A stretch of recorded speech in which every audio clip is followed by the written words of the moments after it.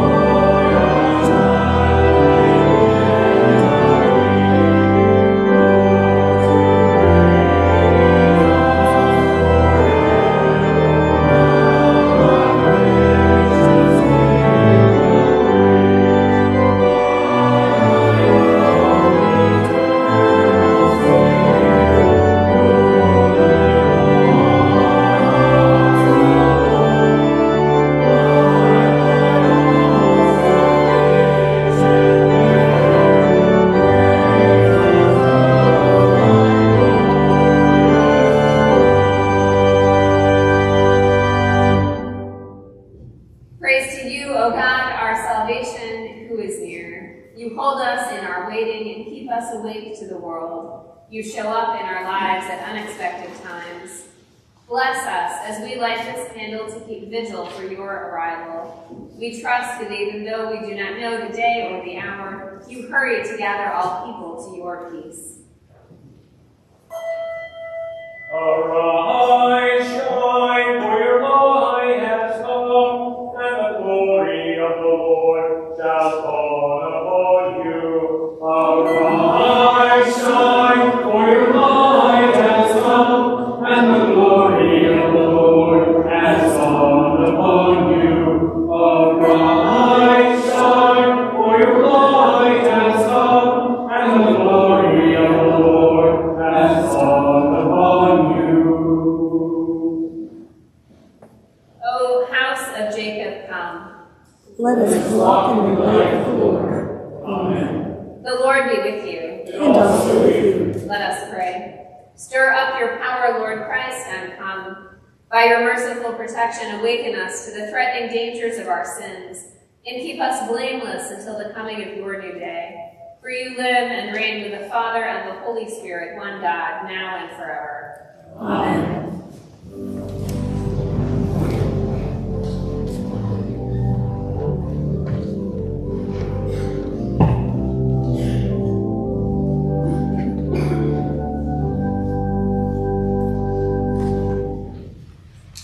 A reading from the prophet Isaiah. The word that Isaiah, son of Amos, saw concerning Judah and Jerusalem. In days to come, the mountain of the Lord's house shall be established as the highest of the mountains, and shall be raised above the hills. All the nations shall stream to it. Many peoples shall come and say, Come, let us go up to the mountain of the Lord, to the house of the God of Jacob, that he may teach us his ways, and that we may walk in his paths. For out of Zion shall go forth instruction, and the word of the Lord from Jerusalem. He shall judge between the nations, and shall arbitrate for many peoples. They shall beat their swords into plowshares, and their spears into pruning hooks. Nations shall not lift up a sword against nation, neither shall they learn war any more. O house of Jacob, come, let us walk in the light of the Lord. The word of the Lord. Thanks be to God. Let us read Psalm 122 responsively after the antiphon is sung.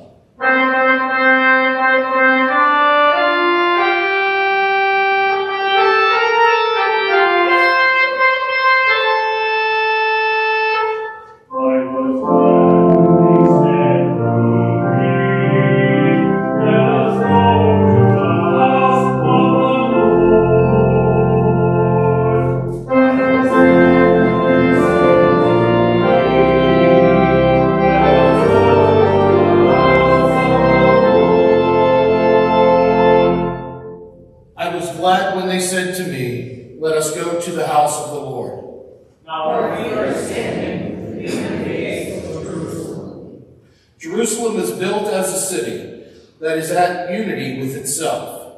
Who is the tribes of God, the tribes of the Lord, the assembly of Israel, the praise the name of the Lord. For there are the thrones of judgment, the thrones of the house of David. Pray for the peace of Jerusalem, may it prosper among you. Peace be within your walls, and quietness within your towers. For the sake of my kindred and companions, I pray for your prosperity. Because of the house of the Lord our God, I will seek to do you good.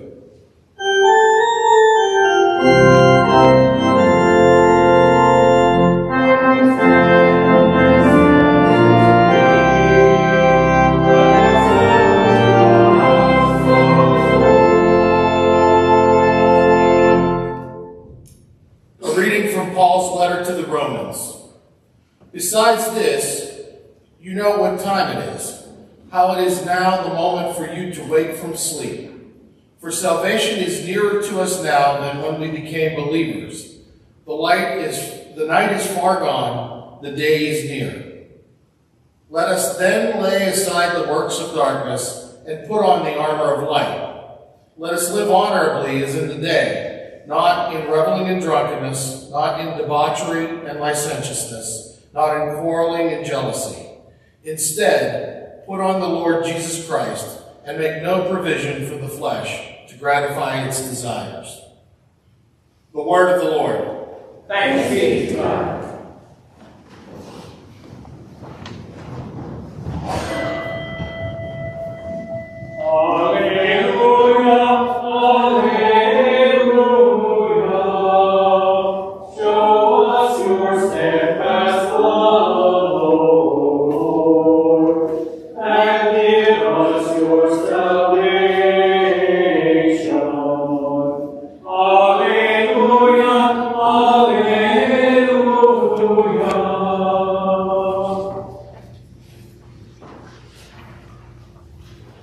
The Holy Gospel according to St. Matthew. Glory to you, O Lord. Jesus said to the disciples, "About that day and hour no one knows, neither the angels of heaven nor the Son, but only the Father. For as the days of Noah were, so will be the coming of the Son of Man. For as in those days before the flood, they were eating and drinking, marrying and giving in marriage, until the day Noah entered the ark, and they knew nothing until the flood came and swept them all away, so too will be the coming of the Son of Man. Then two will be in the field, one will be taken and one will be left. Two women will be grinding meal together, one will be taken and one will be left. Keep awake, therefore, for you do not know on what day your Lord is coming. But understand this, if the owner of the house had known in what part of the night the thief was coming, he would have stayed awake and would not have let his house be broken into. Therefore you also must be ready, for the Son of Man is coming at an unexpected hour." The Gospel of the Lord. Praise to you, O Christ.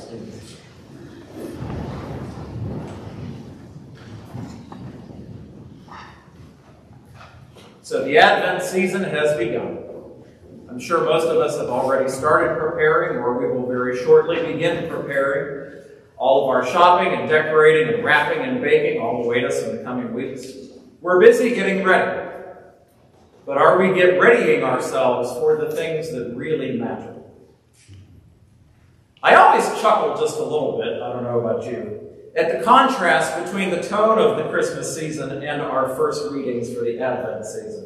The readings are apocalyptic and they speak of the second coming and the final judgment and the end of the world. You have that on the one hand, and then you have that contrasted with Santa and Frosty and Rudolph on the other hand. Something seems discordant there to me. But the common theme between the apocalyptic readings and the season of Advent is that they are both about watching and waiting for the next coming of Jesus into our lives, for the next arrival of the divine to break into our world. The Roman Catholic mystic St. Bernard of Clairvaux spoke of 3 arrivals of Jesus into our lives. The first coming was when he arrived on earth in his bodily form. The so-called second coming will be when he returns at the end of the age. But there's another one that comes in between. This current coming of Jesus is when he arrives in our hearts and minds every single day as we walk the path of discipleship in this life. Now, waiting for either of the latter 2 of those 3 things is hard. It requires focus and mindfulness because, I don't know about all of you, but speaking for myself, we are a people who are easily distracted. Our culture has gotten less and less patient in an era when you can go onto Amazon and with the push of a button, anything your heart's desire can be sent to your door in less than a day. You can even get constant updates as to how far from your door it is. And so waiting well is an intentional practice that has probably fallen a little bit out of use in our culture. Waiting requires discipline when you do not know when the thing you're waiting for will arrive. We don't get any tracking updates for just how much longer we have to wait for Jesus to return. Jesus tries to teach the crowds patience in our gospel reading today. The new year of the lectionary rolls over with a story that is already in progress. Jesus and the disciples have been at the temple for the last few days by this time. They've been going around seeing the sights, and Jesus has been teaching the crowds, and of course he has been locked in debate with the religious leaders. The last chapter before this was particularly contentious. This story picks up as Jesus and the disciples are going home from the temple for the day. And on their way out the door, the disciples are commenting on how beautiful is the building around them. Look at the grandeur of this place. They've never seen anything like the temple living in the small villages and towns of the Holy Land, the northern region of Galilee where they lived. And Jesus says to them, "Do you see all these magnificent things? Not one of these stones will be left on another. There will be a day when they are all thrown down." And that leads us into this passage for today. Furthermore, we're also nearing the end of Jesus' life in this story, and so you could see him as leaving final instructions here on exactly how to watch and wait for his return. And as he does so, Jesus tells them that even he does not know the day and the hour that he will return. Now, for those of us that worship Jesus as God, this seems initially a little shocking to our sensibilities. If he's God, shouldn't he know everything? Well, the honest truth is, in a mystery that is beyond our full comprehension, when God came in human form, God emptied God's self of some of God's powers. We don't understand exactly what this means or how it happened, but we just know that it is. Jesus admitted there were things he did not know and things he could not do. And if Jesus himself did not know when the end was going to come, and he encouraged his disciples not to prognosticate when the end would come, how arrogant it is of some of us today to think that we can figure it out. Now, I don't want to have to talk about this, but unfortunately we must. A few years ago in our Western culture, we had the phenomenon of the Left Behind series. We had those books and those movies and how popular those became in our cultural zeitgeist. The Left Behind series speaks of the rapture, and it interprets the book of Revelation in an extremely literal way, and it scared a lot of people to death. It's worth pointing out that the mainstream church has never believed in that view of the end of the world. The mainstream church has always interpreted the book of Revelation much more symbolically than this literal point of view. So I have to take the time to point that out. But nevertheless, you have your doomsday preachers who look to worldly signs and think that they can crack the code. They think that they can figure out when Jesus is going to come again. And their desire to do that, at the end of the day, is very natural. Human nature wants to know. We don't like not knowing. We want those shipping updates as far as how much longer it's going to take for Jesus to return. But it doesn't change the fact that Jesus already told us, I don't know, you don't know, and you're not going to figure it out. And so when we don't know, it is natural to fear a little bit. We naturally tend to fear the unknown. There's a baseline level of anxiety there. But not knowing does not need to cause us fear if we are followers of Jesus, if we believe in the gospel message. For the people he was speaking to on this day, they didn't know how his story would end. But we are people of resurrection. We live in the era of the empty tomb. Knowing how his story ended, there is no reason for us to fear. So how do we remain faithful in our state of not knowing, as we live in this balance of having no idea when Jesus is going to return, but with the promise that he will at some point? For what it's worth, the early church longed for Jesus' return. They prayed for it to happen as soon as possible. They did not fear it, because they knew that when he returns, it will bring about justice. It will invert the world's values just as God always does, and that there will be peace. That brings us to our beautiful Isaiah reading today about the nations turning their swords into plowshares and their spears into pruning hooks. That's what the second coming of Jesus will bring. And what's more, these things can start in our lives in the here and now. Jesus repeatedly tells us over and over again that the reign of God is at hand. It is a present reality in our life right now. We can live in the way of this new reign of God, this new reign of peace right here. Jesus would have us know that God has not forgotten about us while we are waiting for him to return. However long that takes, that God is still active in our lives, that God is still near to us every day, and that we must take time to watch and look for the divine mystery and for God's promises to be fulfilled in our everyday life, in the lives of our loved ones, our neighbors, our community, and even in the midst of adversity. And very shortly after this passage, later on in Matthew, Jesus will give the crowds very concrete examples of the things that we can do to keep ourselves busy while we're waiting for him to return. We will feed the hungry, we will clothe the poor, we will visit the sick and the imprisoned, we will take care of the sheep while we're waiting for the shepherd to come back. This Advent season is all about waiting on the day of the Lord, hoping for the day of the Lord. The day of the Lord has come. It is coming in our daily lives, and it will come again. And none of these things is anything to fear if we are claimed by the gospel, because the day of the Lord will bring about God's reign of peace and radical, boundless, unconditional love for all, a peace that has already begun to claim us in this life. And while we are waiting for that day, we train ourselves for the second coming by looking for the ways in which God is already present in our midst. So I challenge you to leave this place and think to yourself, where does God meet me in my life today, this week, this month?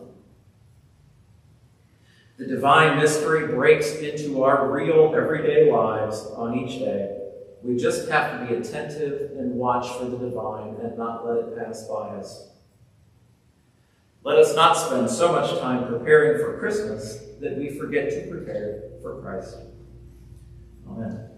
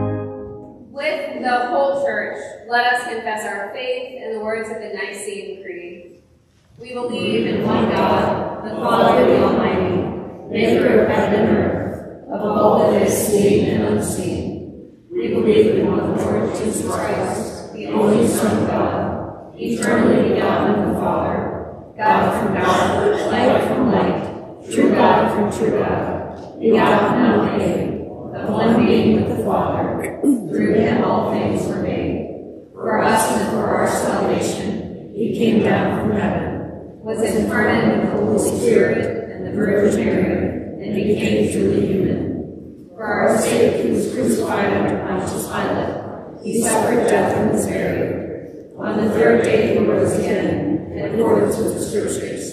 He ascended into heaven, and is seated at the right hand of the Father. He will come again in glory to judge the living and the dead, and his kingdom will have no end. We believe in the Holy Spirit, the Lord, the giver of life, who proceeds from the Father and the Son, who with the Father and the Son is worshipped and glorified, who has spoken through the prophets. We believe in one holy Catholic and Apostolic Church. We acknowledge one baptism for the forgiveness of sins. We look for the resurrection of the dead and the life of the world to come. Amen.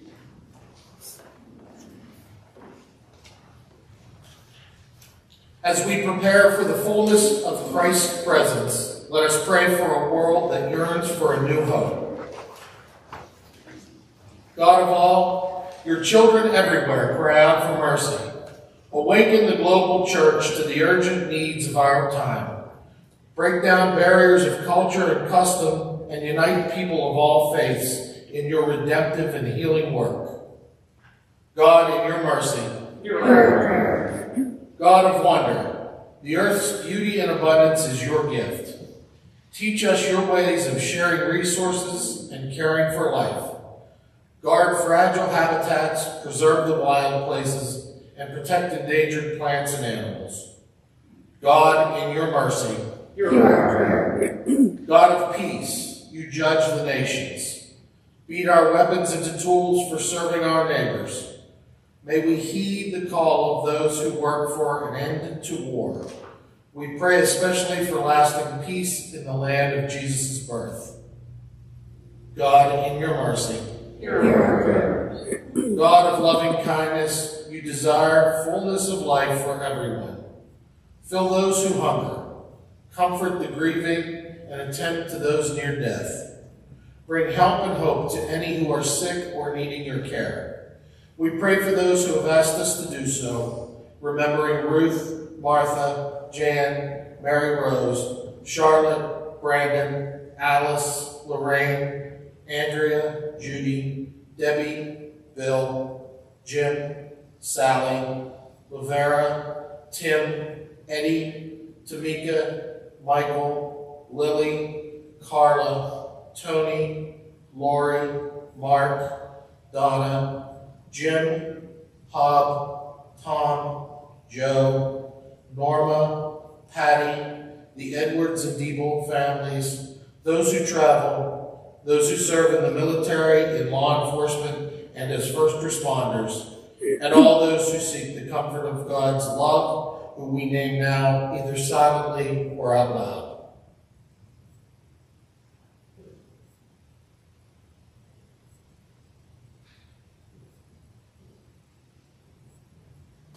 God, in your mercy, hear our prayer. God of community, you are present when we gather in your name. Guide congregations in transition or conflict. Give wisdom to congregational councils, call committees, and ministry leaders. Keep us alert to unexpected opportunities for mission. God, in your mercy, hear our prayer. God of promise, your goodness is everlasting.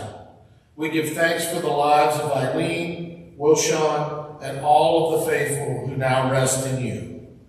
We trust that you will bring us into the company of all saints with rejoicing. God, in your mercy, hear our prayer. God of our longing, you know our deepest needs. By your Spirit, gather our prayers and join them with the prayers of all your children. In Jesus' name we pray. Amen. Please be seated. You'll notice Announcements in your bulletin. Our angel tree here in the side narthex has, I think, 4 or 5 more tags on it. Glade Run tickets, those are the ones that are on the colored paper, which are for children served by Glade Run. Those presents are due back unwrapped next Sunday. The Hannes Wagner tags, which are for seniors at the Hannes Wagner apartment complex, those are due the following week, and those should be wrapped. So thanks to everyone who took a tag. There's still a couple more, so if you have space in your budget or heart, please grab one of those on your way out. You may also have noticed we have new name tags. Some of them are on the back and some of them are in the front. I did perhaps not a great job of guessing what door you enter. So if you didn't see yours, check the other side, and you can either bring that with you as long as you remember to bring it back, or leave it on the magnet board as you leave and put it on each morning or evening when you come to church. There's a couple of Advent wreath prayers. There's some printouts here in the side narthex. Anyone can make an Advent wreath. All you need are 4 candles. It doesn't actually have to be a wreath. This is a lovely time of kind of settling into some home ritual, so I encourage you to do that. Next Sunday is our congregational meeting. We'll be electing our leadership for 2023, and we'll have the final ratification vote for our Constitution and bylaws draft. Please come. Hopefully the meeting will be brief. It's right after church next Sunday. As a result, there's also no Saturday service next week either. You may have noticed in the e-news there's a survey about priorities for building work, what we'd like to see happen, what we need to take care of next. So if you'd like a print copy, just let me know. Otherwise, there's a link that you can click in the email newsletter. We share communion as part of worship every week. We use real bread and real wine, but gluten-free wafers and grape juice are always available. Everyone who's baptized from any tradition is welcome to receive. If you prefer instead to receive a blessing, just cross your arms over your chest. The peace of the Lord be with you always. And also with you.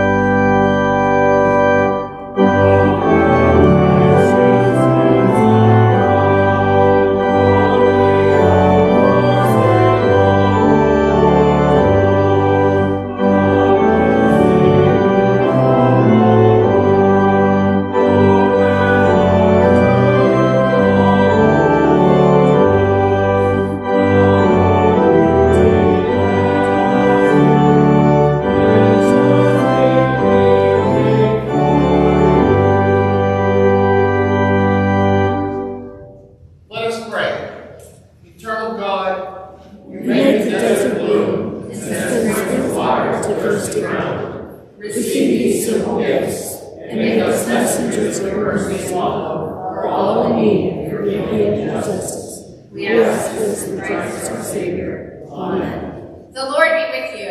And also with you. Lift up your hearts. We lift them to the Lord. Let us give thanks to the Lord our God. It is right to give our thanks and praise. It is indeed right, our duty and our joy, that we should at all times and in all places give thanks and praise to you, Almighty and merciful God, through our Savior Jesus Christ.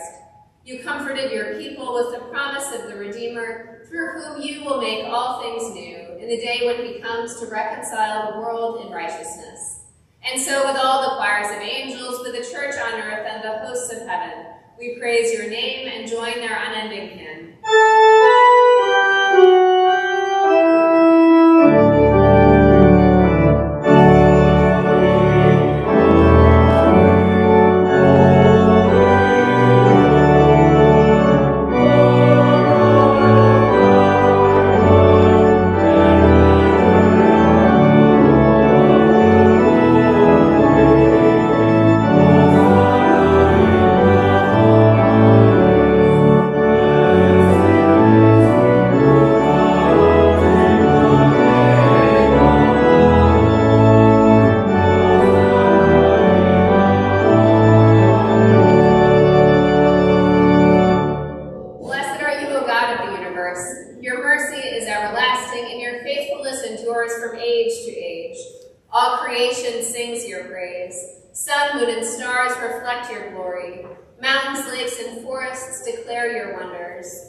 When Sarah and Abraham, we go out in faith, trusting your promise. With Miriam and Moses, we celebrate our deliverance from bondage. With Naomi and Ruth, we bind ourselves together in covenant love. With Jonathan and David, we delight in the gift of deep and abiding friendship. With Mary and Elizabeth, we welcome your presence in the birth of Jesus, the Holy One. With Lazarus, Martha, and Mary, we give thanks for the blessings of family. With disciples and followers, we marvel at the reign of God come near. With saints through the ages, we ponder the mystery of Christ's dying and rising. In the night in which he was betrayed, our Lord Jesus took bread and gave thanks, broke it and gave it to his disciples, saying, "Take and eat. This is my body given for you. Do this for the remembrance of me." Again, after supper, he took the cup, gave thanks, and gave it for all to drink, saying, "This cup is the new covenant in my blood, shed for you and for all people for the forgiveness of sin. Do this for the remembrance of me." With hearts full of memories and hopes, we break this bread and share this cup, remembering the death and resurrection of Christ, and his promise to be with us always as we proclaim the mystery of faith. Christ is died, Christ is risen, Christ will come again. O divine lover, you are the breath within us, you are our heart's desire. Come among us, O passionate fire, come within us, O Spirit of unity. Come, Holy Spirit. Send your Holy Spirit on us in these gifts of bread and wine. Form us to be people of justice and peace.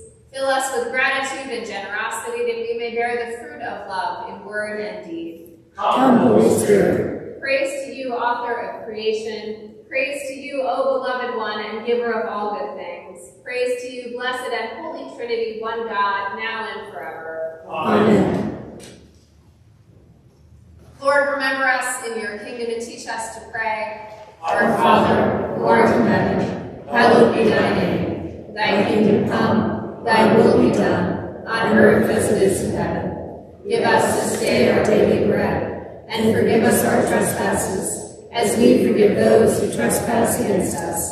And lead us not into temptation, but deliver us from evil. For thine is the kingdom, and the power, and the glory, forever and ever. Amen. Come now with joy to Emmanuel's table, feast at the banquet of hope and love. Thanks be to God.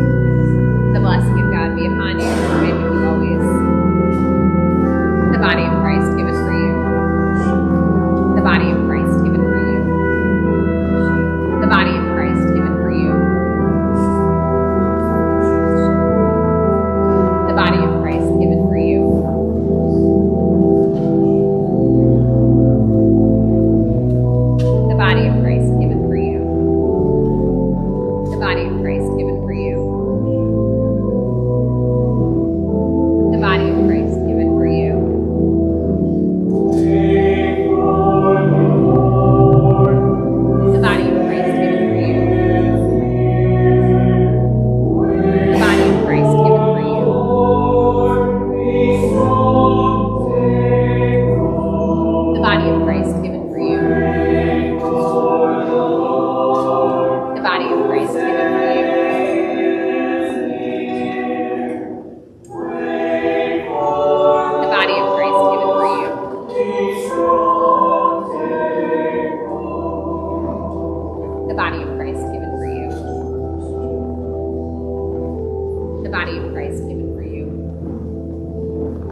The body of Christ given for you.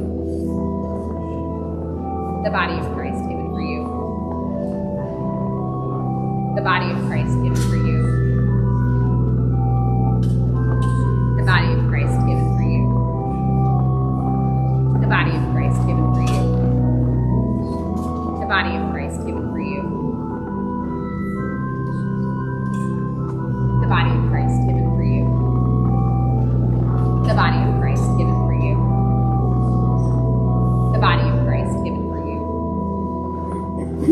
The body of Christ given for you. The body of Christ given for you. The body of Christ given for you. The body of Christ given for you.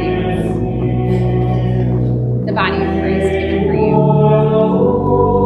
The body of Christ given for you. The body of Christ given for you. The body of Christ given for you. The body of Christ given for you.